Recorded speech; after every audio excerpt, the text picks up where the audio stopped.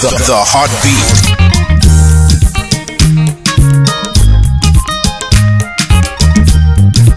Here to the Rowa, here to the Risi. Kate a fan of music and entertainment and talk show. Wariri aye edo wayo, isi wayo. Mabere bete na wala no afio mo fiare. Ni palo. Le no wa chase jiro. Elebe sene. Ai ke nyeri sunu ye, a musician orema. Me aye we go ke bu mama. Me no wi wa, osiwa, otiwa. The jazz, Osadolor, the boss of the music and the entertainment. The Papa.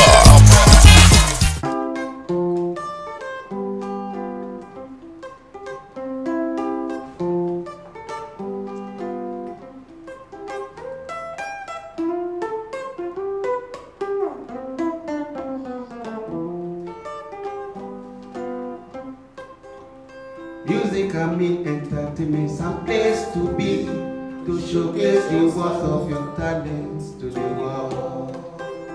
Music and me entertainment, some place to be, to showcase the worth of your talents to the world.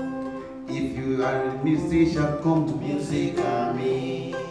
If you are a guitarist, come to music and me. If you are a drummer, come to music and me. Ogaje me weya kuyogo musika Ogaje ni weya so yeye mutako Yagaje ni weya so yeye mutako Music can be entertainment, a place to be, to tell the worth of your talents to the world. Music can be entertainment, a place to be, to showcase the worth of your talents to the world. Ogaje weya kuyogo musika mi Yagaje ni weya so yeye musika mi Ogaje ni weya so yeye musika mi Imano mami ewe deri do mi ewe musika mi Imano mami ewe deri ado newe musika mi Iwe to yo managi e magun musika mi Iwe ibe do aso yeye musika mi Osadolor oye ninga bolo. Music and me entertainment is a place to be, to showcase the worth of your talents to the world. Music and me entertainment is a place to be, to showcase the worth of your talents to the world. Ogaje me weya kinyogo. Music and me. Ogaje weya kinyogo. Music and me. Ogaje ni weya so yeye mutako Ogaje ni weya so yeye mutako Music entertainment, music and me. Yo, my name is Obasuyi, aka It Is Well. Keep watching music and me. Keep watching music and me. Keep watching music and me. Watching music and me. Keep watching music and me. Keep watching music and me. Keep watching music and me. Keep watching music and me. If you are to the Rowa, you are to the Risi. Kate fans of music and me. Entertainment and talk show. My very bad then and I said okay, I don't know one of your one. One red dog, one Risi. And my case when I can walk one do a marriva my tiareva. When you subscribe to this program, Kate, when you born with program now, you have a show. Nala wo wagi aduwa wa we mi wa we show you wasiwa wani kawe wene owo wa we manu wana ma do amare wa wa guma we awe wa gi ma la wana no wa rewa e mana yewe program na Kate ave sponsor of the program na we live on with the moment no wa the US ati mare Jeffrey Yobosa no US kiwe obi wani gbe Godwin no be Canada waivani mubo wali kwa menu wakakabo kewa nibu ni reo tuwanta boya fe ama wekbe wadera ama weti ye Japan so wakono kwa na we program na awalu tag moya ama weti ye vidian nyawu ya wege se Africa country they are calling so ni mala wo akugbe o eti ma make na kugbe na ya me program na ya wa wese opo ege ni ma ti ma de na ike sunu ye ni we ni kaka mu wa na la na fi mo wa be la dia yi palo na ti sitting room make na watch program na kin we ri agenia uzobo na be mu na be webo we ri ji wa so wa so wa ti be we in da wa ki mu na so wa na nya in aso ari ba na be ni ari ba ni ya ari music ame in ma ge be ari ba ni lagbe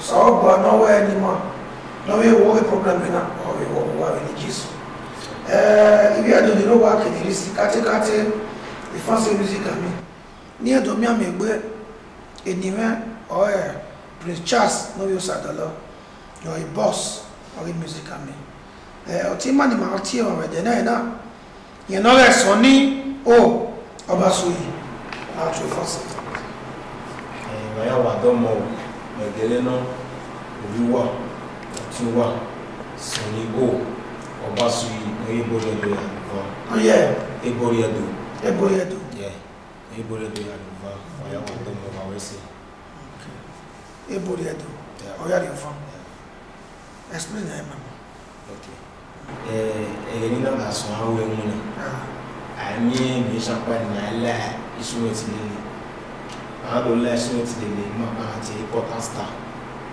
so my instrument ni too talented na lo ni instrument o ilu important star o wa lo bushi so o ilu then too talented o i tune guitar o ze pe na do gbona pa la egui awo ni wa pe na wa ke ebori edo we ona do gele pe wa e ma ta wa no wo wa ebori edo ide ni wa ya ni baba okay we ke ya ba too talented where you know we na dem ni ga pe we ni o ga tún ni guitar na pe tan okay tan ni we na do ya ke ebori edo okay ebori edo uzaya do there be we do we myself ya do we myself baba na do we myself o ga se mere wo awe mi dan baba okay what's so anyway what he what here ebori edo even we tana na odinu po je na and then the tana na is about Econoya Snow was 2011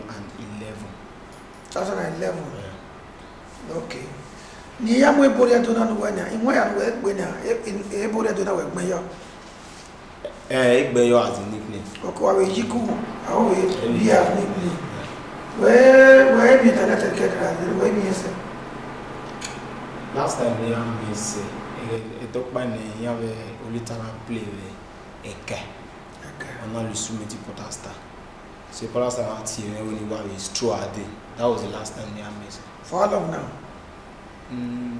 I guess 3 years ago ebori edo ni emu no we yare ba na mama we ya science baba you know by you be shana wa over there sa you we be shana wa over there baba e na te we mi ma be o do ko sa agbona we anwa fo wasi e mo be ni tana na we be shana over there ni bon a tie o telephone ni agwa we mi shanya mi shanya ka we se na wa ta po even boni we se ne wa ni pe pe ma ba do but the na o ge pe ayi di ku wo ge garo a ke o ge pe na we se na ona po me gbe so na we se na ma we ri abe no we no ma we ri abe o ai wo so we so ko pa no na ri we se na ne u po lo u ka wa mo gbori to o ma we o ge wa de to to ma mo ma be ge so na ya yi we agba le to talented kakabo anyo no boy we bo we ni na e bori edo ini no mo no na o we bi e na na I know baba a program no na art music and entertainment and talk show e bo awe talk show mana ogota no ro no anse onu we mane e magina otawe buni mano so kon pa no otopopo pa mane mi sha ya e when we be nse wo o we aweta when we yina na e kere we nse wo we aweta bana e mi sha no gbe ba 40 years oni a to gbe ba je do gbe e do be we gbe we so if na we na nse wo ata so kon takpa opopa e mano so if fancy music and me ke fancy band we ya woni ya be do aso nge o ma ba So go mabo. Waya wa domo. Ebe ni aso ege we mabana. Iga arigwe. Bikeme akobe. Ina we ege we mabana ti akbe. Emisha ga iri ewu ma le. Ene we go eva we go. Emisha ga iri ewu ma le ni. Ah, mu ya la speaker. Pacha wo. Sa? Pacha wo. Olubenisi. Ubenisi. Bisi. Yeah. Okay, to you Ubenisi ni ro work in the city. Okay, you Ubenisi ni ro work in the city waya wa domo waya wa kada. Domo so. So, ya mi ni ta desi ma gun ya la speaker. So, ibe ose pe na we edevisi ni ya die dole do na bezon. Imera, imeye no agreement me. But you have Ina amera no kwa. Eruwewo. O me imera me imeje. Okay. So ina stay kera me no kwa. Igwe wa ni. So ina do alwe fun pa, ina do kin fun ni. Ina ya die do. So he said What do kin fun na ya die do. Na ya die do. So he said do wire on the ina have a tejoshon. My God. Be 1 month. Modia. Okay, umagia mera, mawenji. Omodio ya. Last Last month. I wanted to not see me well. month. Yeah, we are the very good. Uptown ye but me mo. Vegan. Vegani. To yin ga yi. On our red. Okay. Then, who's a we go not to top west anywhere. Why can no idea to do we winner? Be wa was what you anywhere. Mo was you ni. So era no what matter man. Matter me baba. Cause I go run no you know. Ero. Okay, I'm okay. So Who said you? he said do na do mami ewie. Na do arrested for 1 week. Tejoshon. The canoe I'm tejoshon. Is a Ekeniana lo de GRA na. Mo woto pa no kare wa. Nya kin ba toto. Nya ga izobo nya ga gba ni. Ibani ya loye. Wo pa. Mo pa. Abi mo be lo bi wa. Mo pa wa abi wa but mo be bi e ekiki ni obo mo pa wa abi we ba ni. Okay. Ede awe gbe ewe gu ale no we ti mi we do we conductor. Gbe so wi yin go so wi ma e go. So gbe iwa ji go ni ma. So ya be mi no we ri. So ede wi de ena do bobo pa. Won me na gbe mi na wo na la no ti ra emi. O ko na le ba ki ya. O le ba ki. Okay. Tejo so wa. Ona do ze ba emi. Ede ro na gbera. Ede no keke bi se na gbe bi bo e. I don't we say. Ena ta me we ya popo. Ona gbe bi ni pe. So ki me na popo ni me no ko na do pa. Ona ya ti o we. We bo na we ma e o. O ka le ni yin ba e. Yin mu ni. O go le gbe bi ri. O to ri wa ta mi e bo ti ma e. O na do ti e na bo. O na pe yi ba ni. E bo e. Ona do anu muta. Ona do ta me we ni. Ona okay.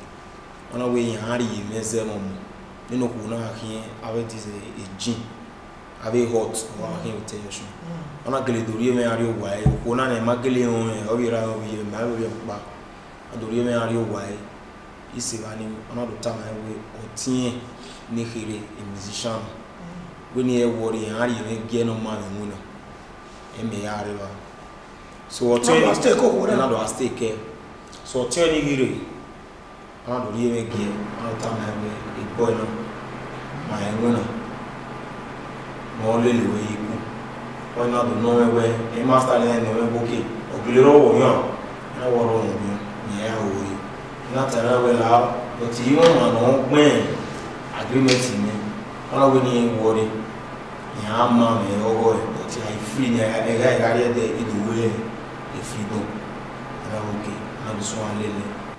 Do ya lele then okwoni na ina do we made a mistake before pa ina do zo so pa very ani so wo so ina do ona do ri fun me so gbe abi so gbe anu okay ina do ri fun me so ri fun me na we go me go ni me ya ri nu we no ni do we ni wa ri Calisto ara mi we ni o ina le sachet o we chesi na we ri ni ina ri ni me ma ye go awon orí mú ọ̀nà náà yà gbẹ́ yìí sọ wá náà yà iṣẹ́ náà yà nù ẹwẹ́ amúanyọ̀ nù ọ̀gbọ́ ẹ̀ ọ̀nà wí mẹ́ nínú tí master náà wẹ mẹ ayanyi rẹ so wọn ìwé nípa so the master náà wọ mà ní abíyẹ ìkéde instrument yìí the second one ìwádìí mi ìdùn abíyẹ o the boy master náà pa wọn náà dùn rẹ yẹn yìí kú wọn ní kéré náà wẹ nínú náà mi ìrìyà náà wẹ má ìrìyà àwọn ọmọ náà wẹ ìyẹn wọ́n tiẹ̀ ló pè á kẹ́kọ̀ọ́ tiẹ̀ ló wọ́ gba stay o ti yan ayi yan me do stake yan ina wuke ona gele buyan bo na gele do stake yan aya ko do awe mu na true pa me na do won laye boy dombraye na do won oni na fi ma yiku won last instrument ala ya so da na me na ya mi ra ede da ya we to the extent na me na do e pa yan ibere ogbeso de ni ma ga ri store o wa ko ni ma re marowa meye ni on iwe gbe yiri ade ya ire gbeso do ba iwo mi o we ma wonu ere no dia iwe pa bo ye iwo wa ewe awe ni wa ade ni do ta iwa be ota ino te wa oni o wa ma e bo kege na we ya we ori ku o mu le le o kan ba ko won o mu le le bi ma ya yo le so ma mi na ya gbe guitar you know master adewawa the boy Desaro. The boy Desaro. Yeah. Adewawa. Yeah. The Desaro mai. The Desaro wa mai. The area no ga ye officer ga. Officer we na re this le first lao abeli simero la. Okay, area no ga ye. Area no ga ye. Okay, go again. So e ma do ya ni do ya o gere igbo gere na do ani le die me yi culture. Na we true there. Ya e go yan ti awo gere do alelejo rido ya awe di music rido ya awe di music imalele dari go me so kwa eni wa gwa lo ni e gwa lo so ina do ta me na we ina e ti wo e so o pe itana o kekere ni mo iwe ko na do ta me na wo ki una client ni mo at least ibi e ti pe si won lele ya san we se ke awu na ta me na we ni e worry so kwa ni mo gbere oto. So here we from there. Ira ro natana. Egbero nobody. Here we a man in a everyone o ma pa be ka we.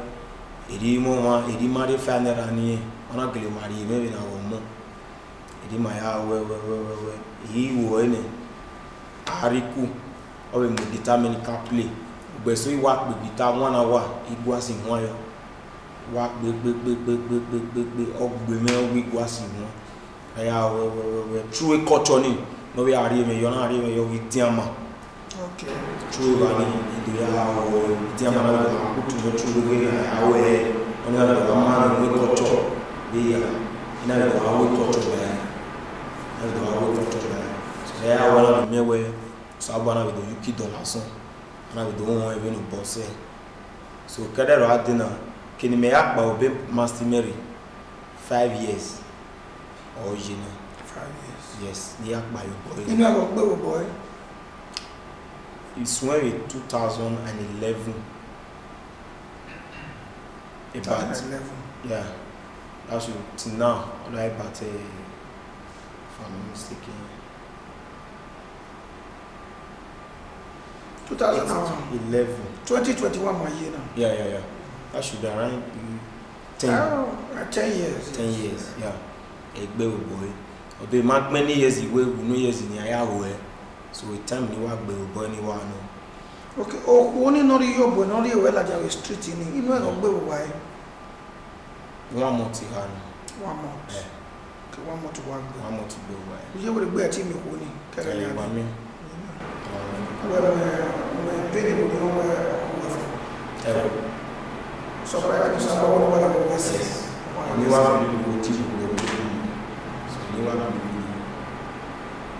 so I do we bokin boy to so aba wona we usebe boy odo sene e kini ye ri we ari e wa na mo ke yibe ma we na ayi no mama okay no we ya so we 5 years yeah ke we ari ye na na e mo go bo ni okay so eri e ko ya we so we ni abeze pe music awa ajiku e back on I mean no do well okay me amu we ku wedoku awa je package culture me wa ka bo aju wa pe guitar na we culture wedo kicha culture ya ni pe guitar wedo ni me pe guitar na ro avec pe guitar e culture baba nido emu na nido bi wo ni mienu o se na be le ko se massimi wa pe guitar ni culture so ere o wa okay when we have gbese won ya 5 years the baganuka ya we cultural group udo nwa watabo the later tabo but when guitar wa okay o pa ye ro na so ni we ye ki ni nwa in theater ya pe guitar yo ya pe guitar okay ni bu we abe ya we de eri ti o we si pe guitar wana ya pe guitar cultural group papa won mo pin we menori ihe no because we marry eteveni a program na ma wo wa the whole world were worship man even to the palace of Oba of Benin anything no return man even follow him what we are talking ma culture we are talking about Benin's or wanya no nya kitiko edo tawe oren mado etoni meaning we change the culture. I expect the cultural group. Una te baba na we igo maro we to survive no ya what we iko yo. Egwe nudowa o we ade bayari awa. So ma dey yo video. We ye we ya pe the culture. Ime ya verse we an oti we ndo pe the culture. Ka mi an we ni avie cultural kwa ni wa key band. Oh, a cultural group Oluga, a musician Oluga, a DJ Oluga, Wemaya. So what do we guitar? If what do I have kumoto? The cultural group. Have you there? A cultural group will be near Mulada, that would be near Gbu. A case of Bogian, I wish you Bogian, or any quick we are. Then wait, guitar you. Ya veni ya we ya ko culture ni ya ko normal tradition ni do asimu iwa pe guitar yo do live way musician do ina ya do mo iwe musician wa iwe musician ye so ga ni no iwe musician ya so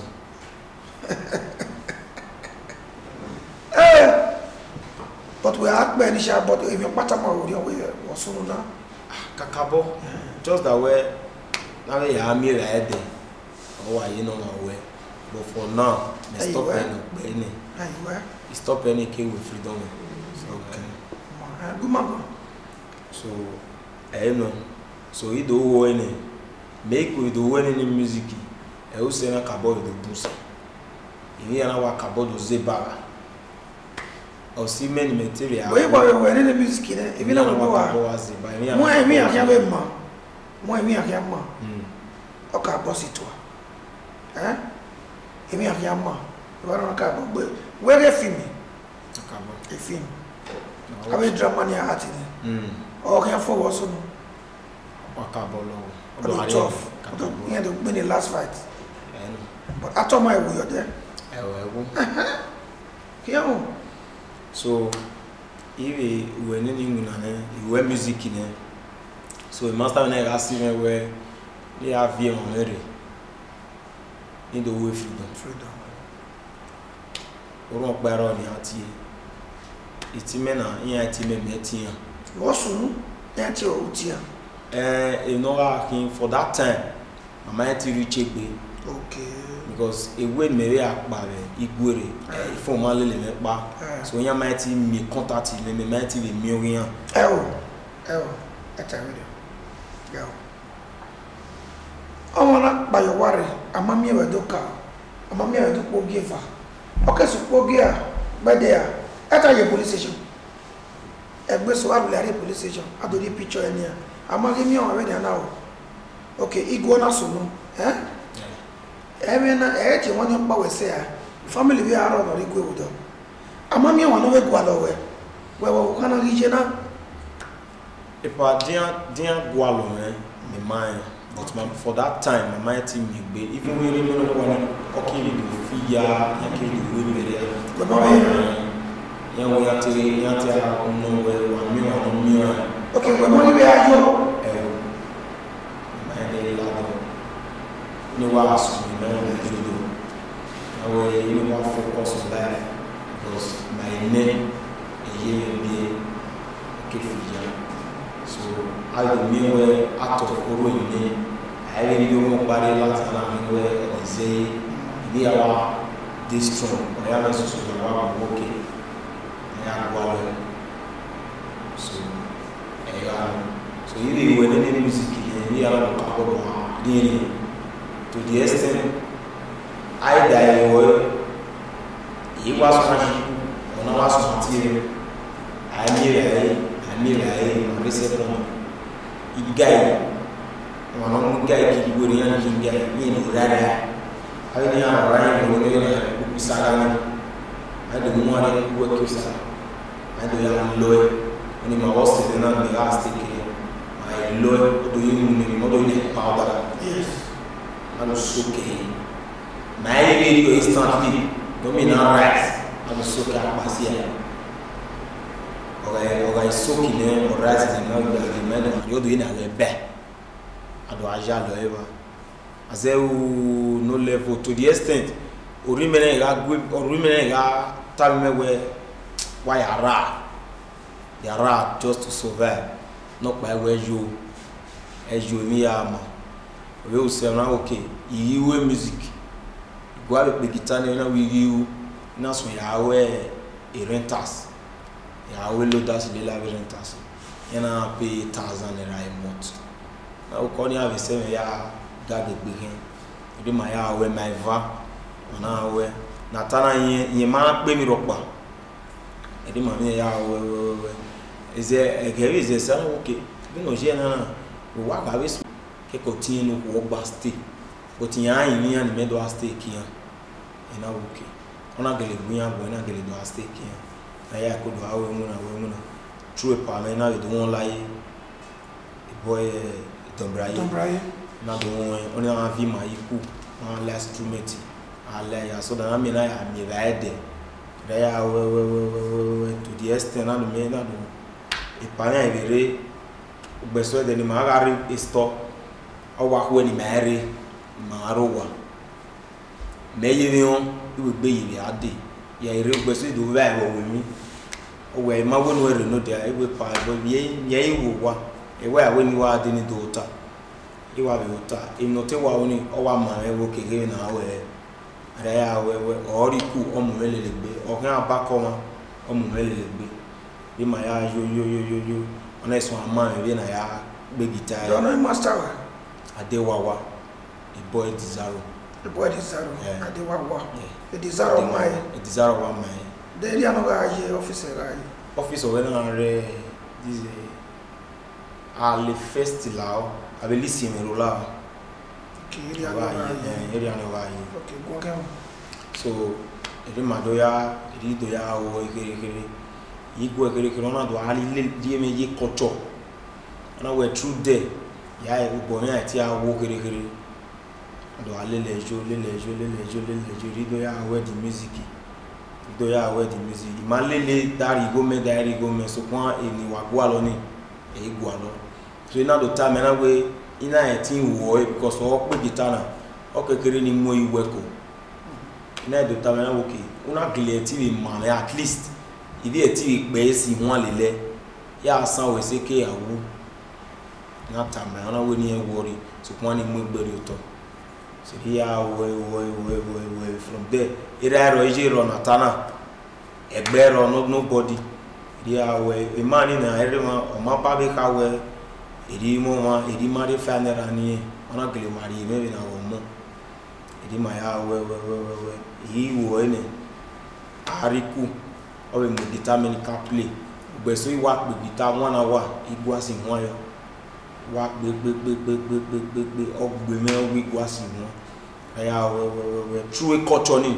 No we are me yo na me yo with diama. Okay. True vani edo ya o diama na do akutu me true we na ya we oni na do ama me we culture yeah. Ina we do our culture by. Ina we do our culture by. So there are one of the me where so abana we do yuki dollar son. Ina we do one even no boss. So kada ro adina kini me akpa obe master Mary 5 years. Original. 5 years. Yes, the akpa you boy. You know go boy. It's when in 2011. About 2011. yeah, that's till now. Although about if I'm not mistaken. 2011. 2021 my year now. Yeah. That should be around 10. 10 years. 10 years. Yeah. A baby boy. Although many years away, we know years in the area. So we time ni work baby boy ni one no. Okay. Oh, only no you boy no you well at street in. You know go baby why? 1 month hand. 1 month. Yeah. Okay, 1 month to work. 1 month to baby boy. You will be a team you ni. Kere wa mi. When penny would you know where or for? Oh. So practice about what it was. Yes. You never believe we will deal with Bob man.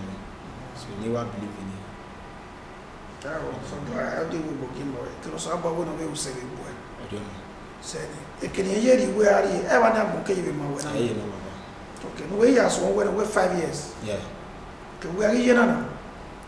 He mobile boy only. Okay. So he echo away. So when I say the music, our jiku a back our back on. I mean, no do well okay. Me amu we ku we do ku. Our je package culture me wa kabo aju wa pe gitana we culture we do. Kita culture ya ni pe gitana do. Ni me pe gitana ro. Avec quoi j'étais culture. Baba ni do emu na ni do bi wo ni mienu. I say now the because it must see me work with guitar culture. So it is one. Okay, when we have we say 1 year, 5 years the Baganuka yawe. Cultural group. Udo mwa watabo. The later tabo. But when why in guitar eh? Okay, why you were on a swinging way in a theater. Why? You have to guitar you. Yeah, big guitar. Okay. Nibu we have here with you. Every always say guitar. When I have guitar cultural group. Papa, one more thing where we no re because we marry. A program that my work, you know, the whole world were watching man. Even to the palace of Oba of Benin. Anything no return man. Even follow him. What we are talking culture, we are talking about Benin's. Omanya no nyakitiko. I do tell where oren mado no etoni. Meaning we change the culture. I pay the cultural group. Una tell baba na where igo maro we to survive no ya what we iko yo. Egwe nudowa o we ade bayari awa. So my day with you. Where you went, you have to the culture. You may have first we have to tea when the culture.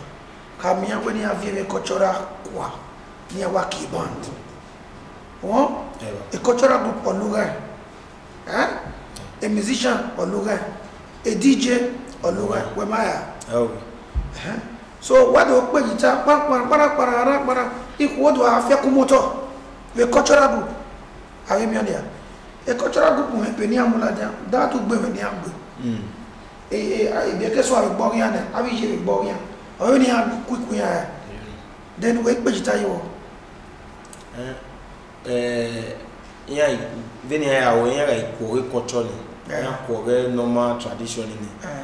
You do ask him, you are big guitar, you can't do live way musician. How do you know the more a way musician? A musician is so ready.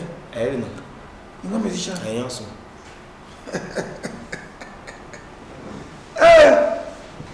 But we are many sharp, but if you're part of my audio, we were soon now. Kakabo, just that way. Now they are me right there.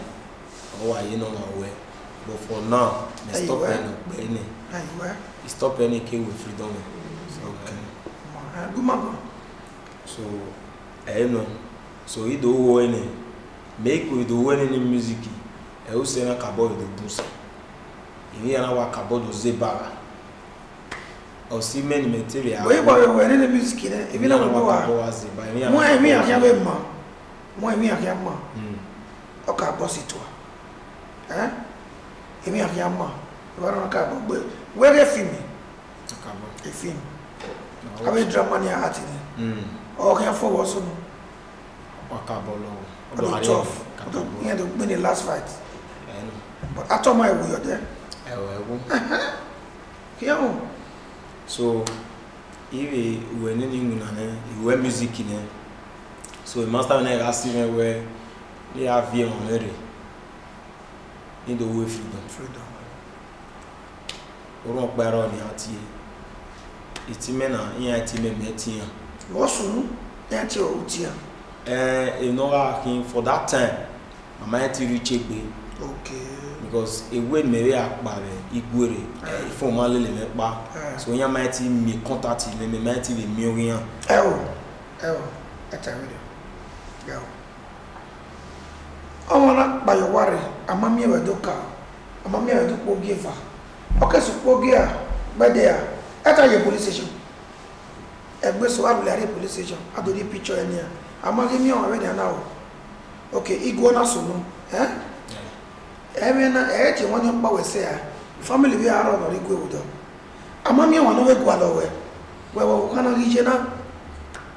If I didn't gualo, my mind, but for that time, my mind team, even we remain on one, okay, we do figure, you do way better. Well, my we are taking nowhere 1 million or million. Okay, when we are you. My day lado. Only was when my be jodo. Now we only want focus on life because my name a year may be okay figure. So I don't mean where out of Oro in me. I have a mirror barrier Latina where of a zay. If our day strong or I am a susula wab okay. I have gualo. So so if you were any music in we are not the cardboard to the extent I die away he was one jiku or now was one team I my second he guy one guy keep worrying and king guy in the rara I need a rain when you know I book Sagani I do more work yourself I do ya low only my was and me last taking my loy or do you moon not doing a powder? Yes. I do soak my video instantly. No mean not rise. I do soak up basia. Or I soak in or rise in the mouth by the man and you're doing a bear. I do a jar ever. As there no level to the extent or remain or remain time where why are they are just to survive, not by where you as you me am. We will say now okay, you music. Go out with the guitar now with you. Now so you are a renters. You are well loaders the live renters. You know pay 1,000 naira a month. Now call you have a 7 year gag begin. You my hour my van. Now where Natana ye man pay me rock. Edi mami ya is there is there say okay we no je na we wa ga we small boys yan wa lad yan wa pe music ma here na ana zio na okay na wa be stop because o gari ma ra anu na lele be ina na ni o wa yi wa me bi ma mi ra full day our restore ajin na e be igwo pa mi ro We say canopy. second oye na okay na wa pa e mana we pa e mana we stop me na we gbe do sun aye conductor àwọn ni conductor e pa ya ya me ku o ti me ogbo ni bi ade ma be akin ko ave fo ma be adio wa they are we conductor before market do park by the second ana park adie we tete supply road so na do arriva You know why? my ha me keko si me keko tin no do no pia Why you ask you why? otien no jono ga hasa Ki wa stake ya. Me ga stake ya so di ma ya gagi gbe ya oni na we alumako oni ga o so o si many ma we mi ropa so music ni pa ma wa o but yin ma rere mu awoyo yin ige we me be won ne me na so ata me na wo ke kinu be gba le me pa we wuwe na so avance e drum me ya sun because o mo no ga pe e drum ni master me or ro master me ibi muje we me na ro master me bana ya we ni gun but when gun me gun na senior boy me because mo ga last boy we my 10 ibi ewe o ise do gba manage we go we go kwa van or you anything or you me mistake no made in a very running when a panel or play panel film be on a walk back you want the week and ogona mabaya bu e panel we total na we pa when ma we there as a na we total we na so agbe wa is e gbe mozo puna mu na di na kun stage di oto ogoni gbagbe ona yan na so aye pagun egbe ma wata for ma ru le jet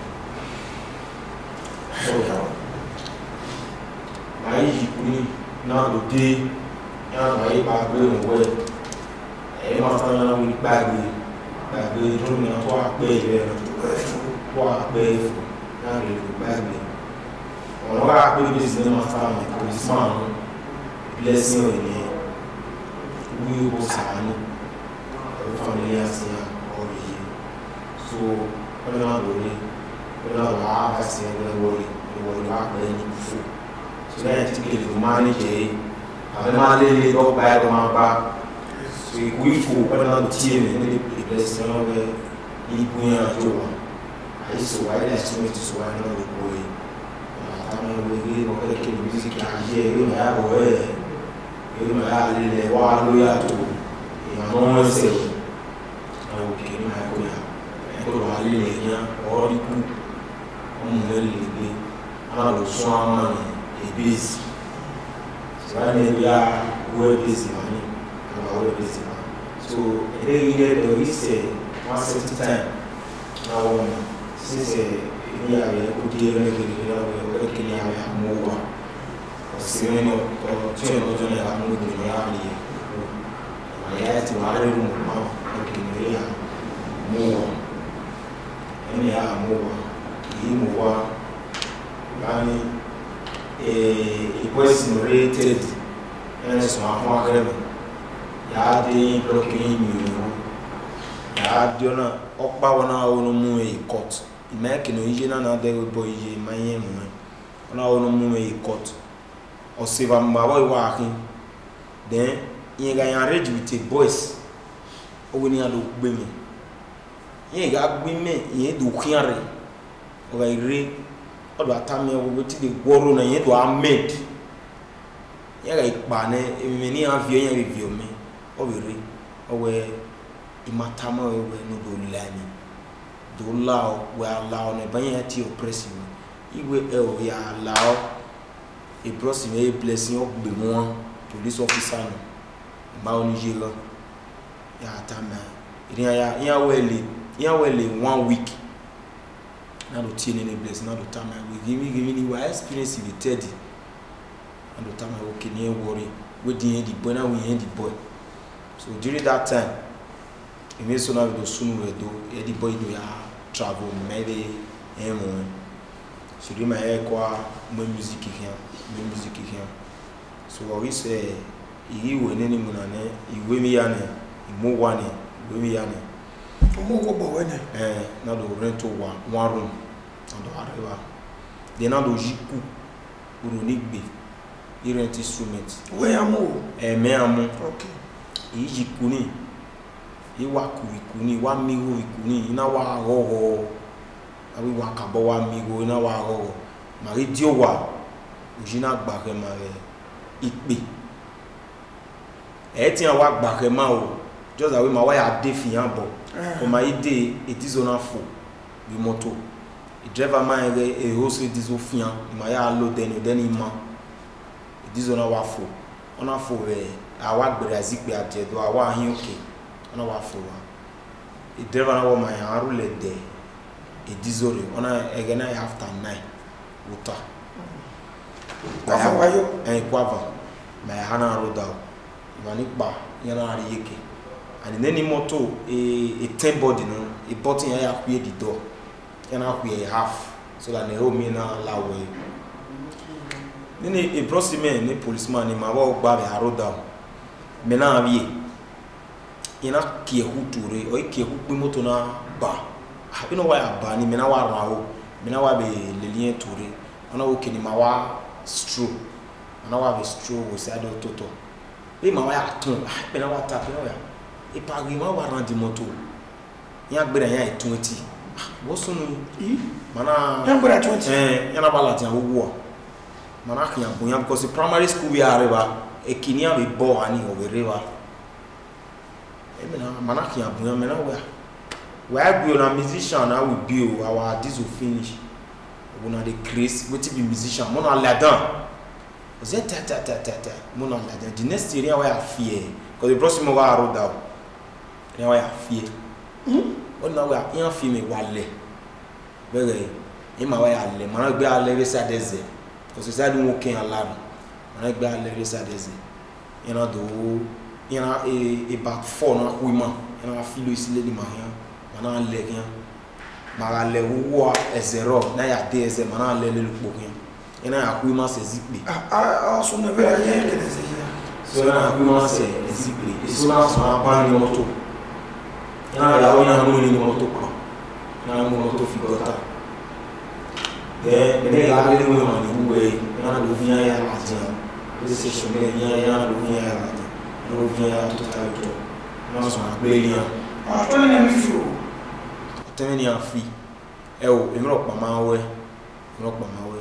so yẹn ló fi hàn yà tó ta ìmọ̀ ní kú ìmọ̀ ní ìyọ̀mọ̀ kìíní àkú ìmọ̀ sẹ̀ ìbúrọ̀sí mi náà ló kọ̀sí yẹn máa mẹ́ búlẹ̀tì kò tó bọ̀ ó sì sí àgbìn gbòyìn máa mẹ́ enough bullet yẹn ló pọ̀ sábà wẹ̀ ó sì ra àgbẹ̀ so yẹn ló pọ̀ sábà wẹ̀ mo díẹ̀ kìnnìún náà ẹ̀ wọ́n tàwátà wọn. Abi musician career no temata e no ro yan wa be mi no we do te yan pa we ya ti gbe mo yin wa wa form o I time e ma do so ari fo die all over the world o kata so na what 20 police no o si e ya go ne agile mostwaro just aware o ma me no agile and bini ya be akin ya be bungbe there's no way ni okpa ya ti soju yan ya because yan ya a poor passion ya vio yan gbere at 20 so for God so kind na wa mo sa we o ma mu dan ya o wa to gbopa osun yan wa re osun yan no le mi ari ku yan ya replace so ni so ni ma ya lek yan ni ya ku ma de ni yan obi yan ba ma egbe we ma ni ina do fi odukun ina do mudi ina do aka we de gegun ina do mudi ina yi ku ma mana ga kuri ahian ya mudi ayupo mama ye mine ga le ru wan rugu moto yen ya yesi belogi yan wa edere de mana do mi moto pa ege me kana edene ga ri after 10 mi moto ni wa lo de ran Ford ma do mu ja ma ta ma ojiro de ona do mudia mana oke ona wo yan happy ma la weran ma do gele la weran ona do mu ma cross mana gele do gbere abo jini be kini akwu ma se ma gbere aba yan na wa rewa ona do mu ma cross ma ikesi kini moto yi mana beg moto awo jini na yarewa yes mana beg moto yan na bele neneku yan na via toure mana do drive gbera mana drive adie gbeku asoni gbeku wi yan na moto ni yan ya le lima yan aze do nínú ko we away patrol team in around mina so yin yana to ata mi ari won rego e la fa be risk awe bana wo ma e patrol team na wari e ra na oke yan we ni 20,000 ya kele ni ma igbo da no le e si le ti jo yan be mi ya ki ba ta ke ya e ma le la igbo me yan wa ana do yin e policeman le boss mi na do me we 30,000 ya ya ma ka polisi ki we na yo ke ba su no na ke bule ni ma ki si ani ya do call me o ba su no na do call me ya la wo we are for ni ya ko do not want to see me igbe me o de so ena wo ke bi an ni ka na ya we ni me no nya ni ku ni me ade ena wo ma na wo ma de ma ke si do gbe na gbe kowe yan sin ya ni ya we bot yan fi ya ha okay ma gele wa se ba ma na do ba ya ha ya lo we o ti me ne kere o ti senior sister me oni le me yiku e bullet na wa ni we mana so no be drum me ona ba ni be mana e bo pa no wa we ka wo yan we so ale le me yiku ona ba e bo ni san be ma ya se ba ni mana rien budia abi go ya me wa me bi ku ni ko me ya sa me na ma wa se do awa do ma me agera ga no ena moya ena tu e ga mana ku po yin okay e police we ga la police bu yan yo ge de agbe na de ri ma do ya rush yan ni ari hospital ari hospital na mo yan ja ku gbe is a already awa hospital pa already awa nyami omosun ka rush yan de wa na lo treat yan e de igbe na wo ke na discharge yan de gbe o na discharge yan ni ma mu yan ri kini yan na wo ni kele so mo so ti na operation e yan na mi ira ri ji ro no e pe na wo ke ki ro na wo ya agele ni discharge yan de gbe mo so ma ri yan ri 60,000 ni ya okay ama wese imam do ya implicate one ni bungbe iyan ni egbeyira yan wa ni afi egbeyira yan okay o mo pa no ta ba ma ba story we na we o we sister we no lele we we sister o ba lele we because the story we no the scene where o tiro pa maro no support we o ba bere we na mo why do ya me we sister we na it wa lele we okay na ina ya ku ina lele pa ya ku we oza ewe fabumu ewe Dr. Fabumu yes and the only laugh your women so me ya kuwa very ma wa yari ku ni me na do me o da fen o ti menu du oni wa mi aso ni wa ye na we mi shan you redo o ye ila for years na ma mi o na ma won si wa na mi no ba we na we ko na ke ni no ba we ni na bi no ba ni ai ku ni ma je ni do tawe ni o ni do no ba ni ni so ma tie mi na so ma ko ni so we ni since me mu ba ni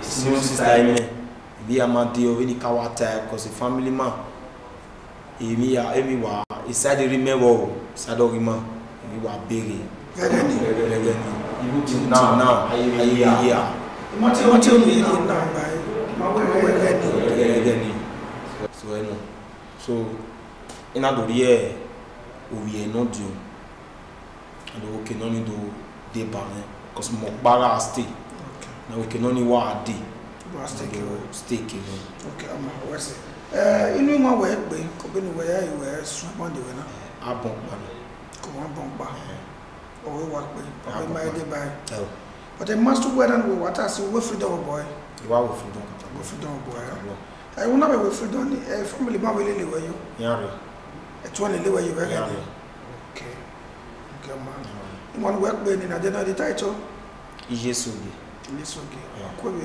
okiya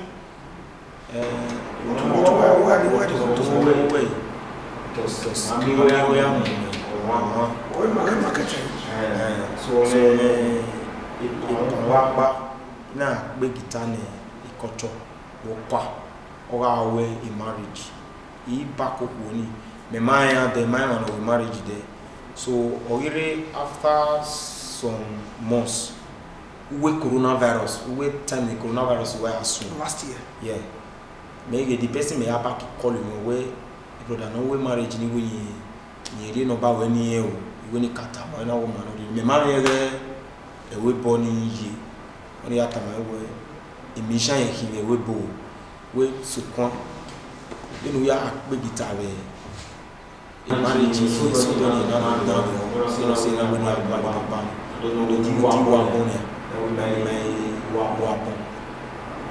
gay gbese na me da ya support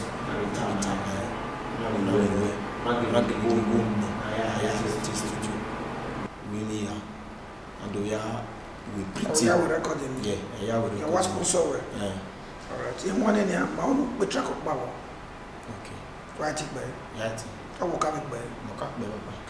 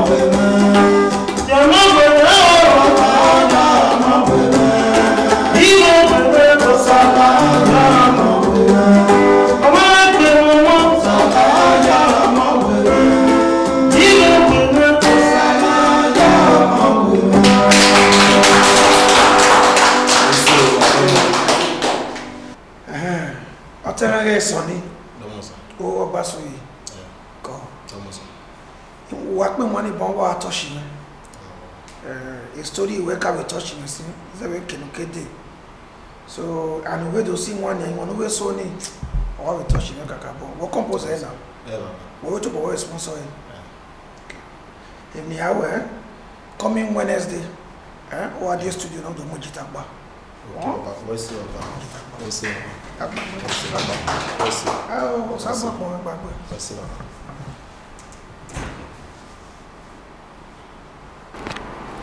so coming Wednesday just Samba one day making am be time I very proud of our music and me on the moon and you hear ever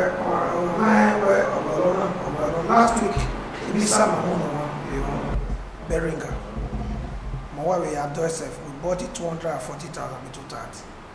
So and on one way no way where you only digital no or Not by way only a digital camera, only a wireless. So now make you understand the way digital by a gene wireless in Asia. I will you can mean digital or we order wireless. Very so we want radio. Oh, when I saw error, ejero, my agbo on the bobo. So I sponsor my support you more. If you don't know why we are doing this, Kate fans of music and me. Me Sonny o Obasuyi or Yeremase. Ya tie phone number ene.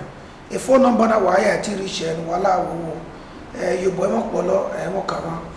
No we mo bi ku wa ti number na yo we mo ke wa ni wa kenirisi. A phone number of that you will born 090 311 43 909. Wa ti number na Sonny o Obasuyi or wala wo support ti ma. Thank God, we're Germany. You're supposed to have a problem. I'm not aware of Timon, I'm not Sonny. He developed in an 10,000 away. They were one of my fear about. I doubt like motor day or if we must buy it. So I'm really thank God. All of the thank God. Amen. Only thank God, not Germany. Thank God. Domo ma egbe ne ma ikin egbe e no ya ti di gona gun epo fun ya fun yo igonu riri akun ayi mesi o kan ya o wa yo pa o ri mo no wa ye ba o ri mo no domo be ni ka yo kan ya yo ba to pe